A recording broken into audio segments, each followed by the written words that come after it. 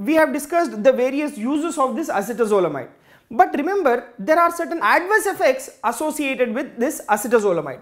Now you take this acetazolamide. Remember, this is a sulfonamide derivative.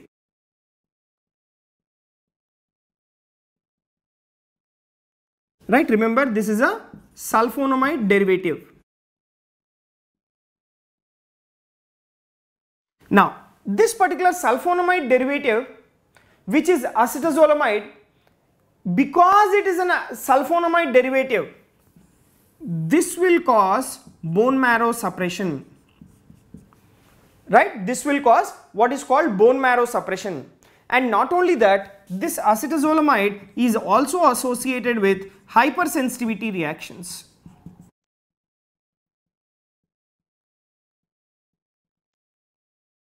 Right, it is also associated with the hypersensitivity reactions. Now, apart from this, there are certain other adverse effects associated with your acetazolamide. The other adverse effects include what is called metabolic acidosis. Metabolic acidosis. Now, why there is metabolic acidosis? Why there is metabolic acidosis is because you see here, now when acetazolamide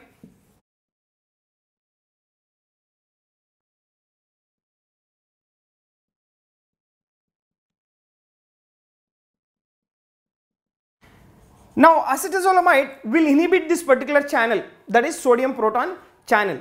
So thereby what will happen? Normally the proton from the extracellular fluid, it has to be secreted into the tubule, into the proximal tubule lumen.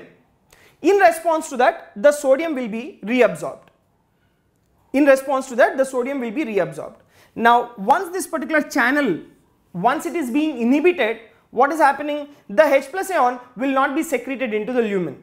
So when H plus ion is not secreted into the lumen, thereby the individual pH will reduce. That is nothing but your metabolic acidosis. Alright. So the other adverse effects include metabolic acidosis. And in response to that, what is it doing? It is causing the excretion of bicarbonate.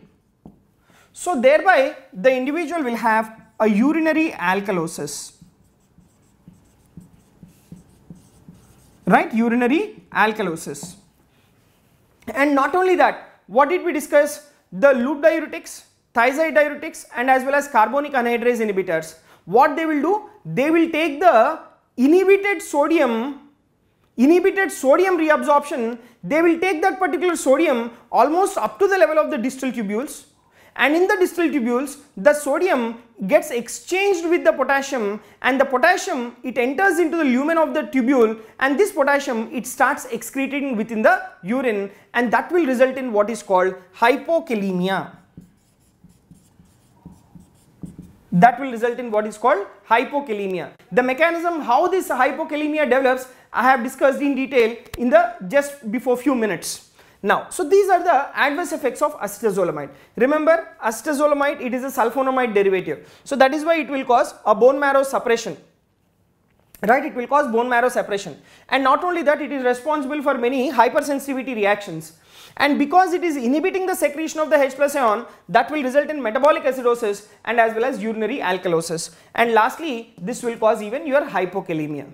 And remember, these diuretics, that is carbonic anhydrase inhibitors, should not be used in the presence of liver disease. Right?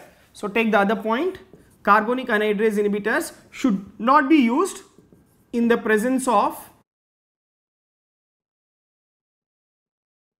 liver disease. Now let me explain you why. Now the question comes, why they should not be given in the presence of the liver disease?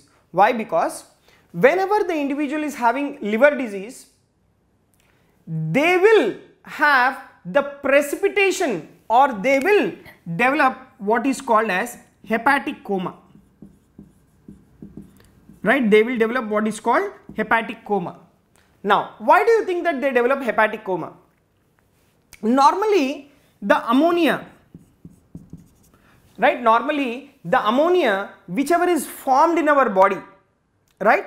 That will combine with H plus, or what will happen is this ammonia, whichever is being formed in the body, it will enter into the urea cycle and this ammonia is converted into urea.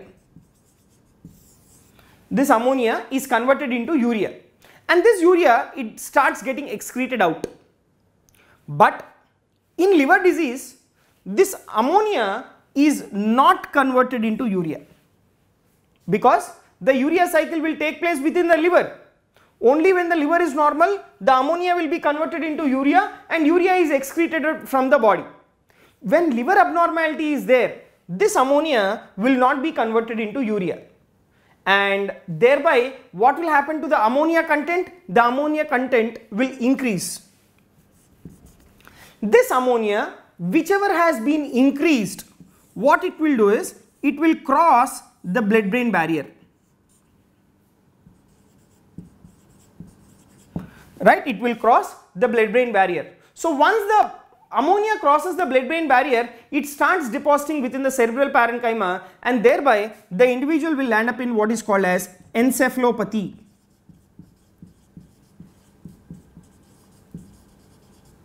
Right, the individual will land up in what is called encephalopathy. Right. So if there is liver disease, the individual will land up in hepatic coma. Why? This ammonia will cross the blood-brain barrier, will deposit within the brain parenchyma, and that will result in hepatic encephalopathy. Now, in a normal individual, this particular ammonia, it gets secreted,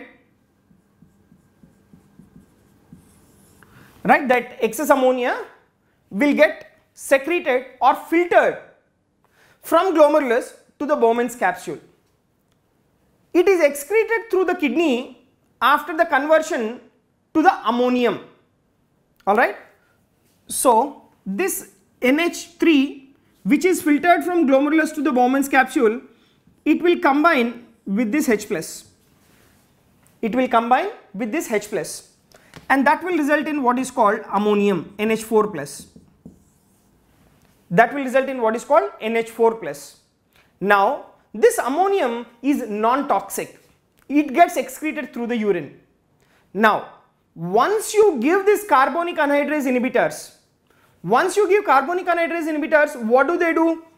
They decrease the secretion of the H+ into the tubules. So once they decrease the secretion of the H+ into the tubules, that will result in enhanced reabsorption of the ammonia. Why? Because when H+ is not secreted into the tubule, the ammonia is not converted into ammonium. This ammonia, whichever is being filtered, is again being reabsorbed into the interstitial space or into the serum or into the circulation of the blood. And this ammonia, whichever is being reabsorbed, this will make the individual to have toxicity. Right, this will make the individual to have toxicity. So remember, in those individuals wherever there is presence of the liver disease, you should not give carbonic anhydrase inhibitors. Why? The individual will land up in what is called hepatic coma. Why? Because that ammonia in a normal individual is converted into urea by urea cycle in the liver. Once the liver is damaged, the ammonia is not converted into urea, and this particular ammonia, it will start crossing through the blood-brain barrier and will make the individual to land up in the hepatic encephalopathy. And this increased ammonia will also start getting secreted from the glomerulus into the Bowman's capsule. If he is a normal individual, he is not taking carbonic anhydrase inhibitors, what will happen to this ammonia? The H+ ion which is secreted normally will combine with ammonia to form ammonium ion that will be excreted out, or ammonium is a non-toxic substance. But whenever you are giving carbonic anhydrase inhibitors, the H+ ion secretion will be inhibited. Once the H+ ion secretion is inhibited, the ammonia is not converted into ammonium, and this ammonia will be reabsorbed from the tubules that will further aggravate the toxicity in the individual. So remember, these carbonic anhydrase inhibitors should not be used in an individual with liver disease. Now we will go back to our previous question, what we have discussed. We have discussed acetazolamide is competitive and reversible carbonic anhydrase inhibitor, that was option A. Option B, non-competitive and reversible carbonic anhydrase inhibitor. And option C, competitive and irreversible carbonic anhydrase inhibitor. And option 4, non-competitive and irreversible carbonic anhydrase inhibitor. Now, after having the discussion, what we will come to the conclusion? The conclusion is the acetazolamide is a non-competitive and reversible carbonic anhydrase inhibitor, right? So it acts by non-competitive but reversible inhibition of the enzyme. And what are the examples of this carbonic anhydrase inhibitors? They include acetazolamide, they include brinzolamide, they include dorzolamide. So this is completely about your carbonic anhydrase inhibitors, which are weak diuretics.